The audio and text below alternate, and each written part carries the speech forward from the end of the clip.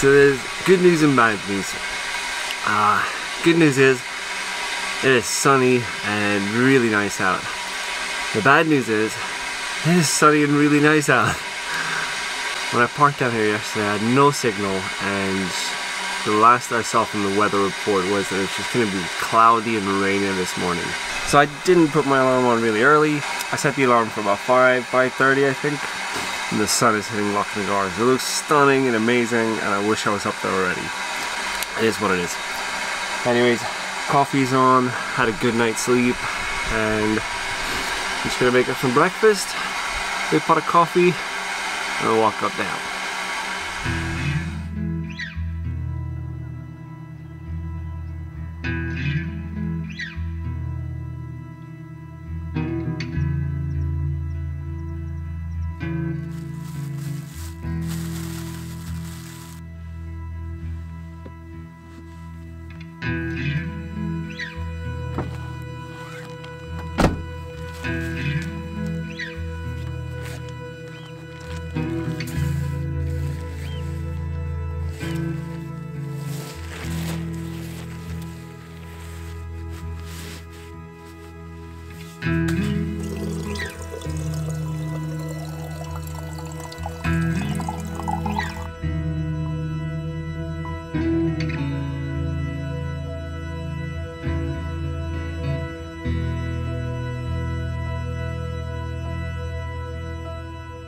Finally got myself sorted out and on our way up to Lochnagar now.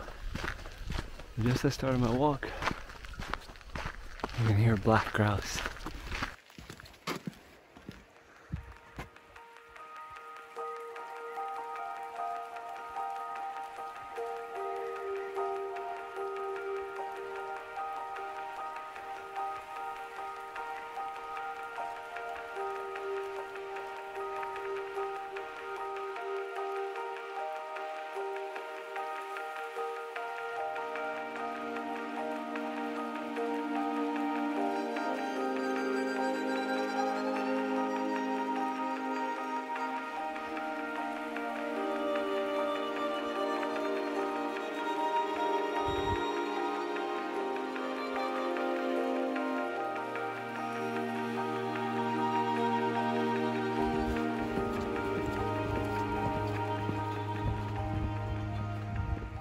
I have to say, it's a little bit hard to just keep walking when you just pass by curlews in the field, dipper swimming down the river. This is so much. Red deer over here. Overwhelmed by wildlife. It is such a stunning morning.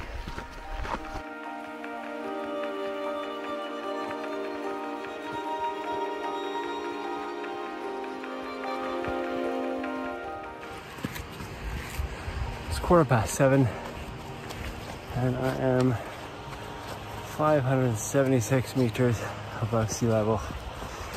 It's not as impressive as it sounds. We started at like 200 or something down here. So.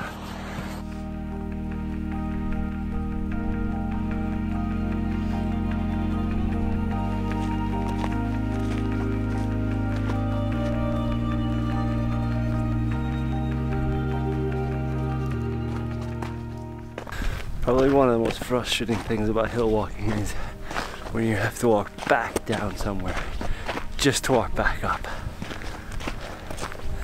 I'm getting closer and you can kind of see now, heading up there, this little pass. You go in between there and then climb up on the left where you see the snow. We'll get some good views of Lochnagar there.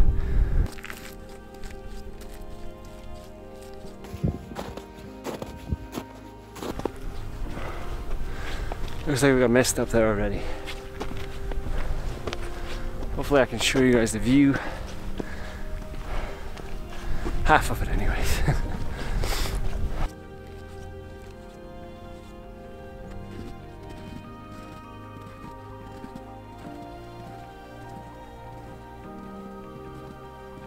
This is as good a place as any to have a cup of coffee and second breakfast. As you can see behind me here, probably can see The top of the hill is covered in mist right now. It may even come in here and cover me right here. So figured if I wait here, have a little break here, rest up, and then if it clears up, we'll head up there and scan that plateau. I really want to find dotterels today, but there's also, you know, there's loads of mountain hares here.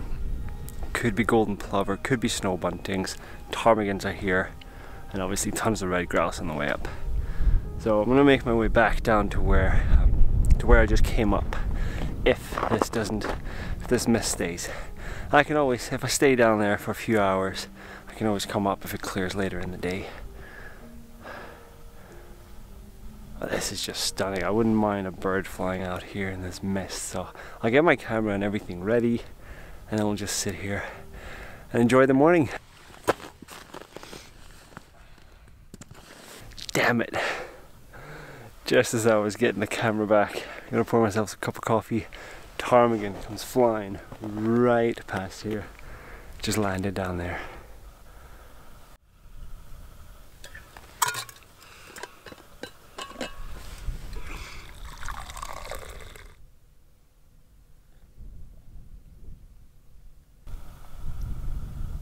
Looks like I'm gonna get covered in mist as well.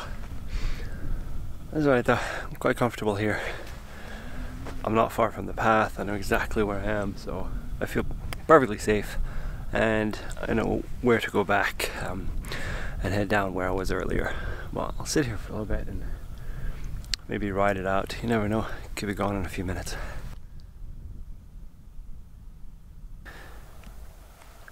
It is 9 o'clock. I've been here for, I don't know, 25 minutes or something like that. Had my second breakfast, had some coffee, heard some ptarmigans, seen some ptarmigans fly by, got my settings ready for flight action.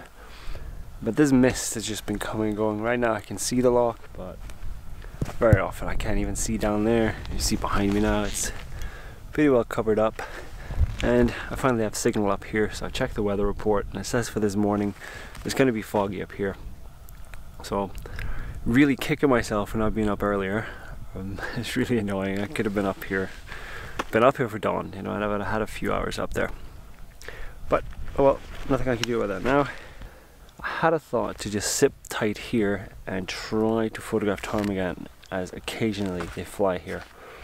But I've only had 2 flights, probably the same bird just flying back and forth in the 25 minutes I've been here. So it's not very often it happens. And as well, this mist is really kind of ruining my shot. I want, you know, the cliffs in the background. So the chances of both of them happening at the same time are slim. So I think the best thing I can do, head back down and focus on some of the stuff down there.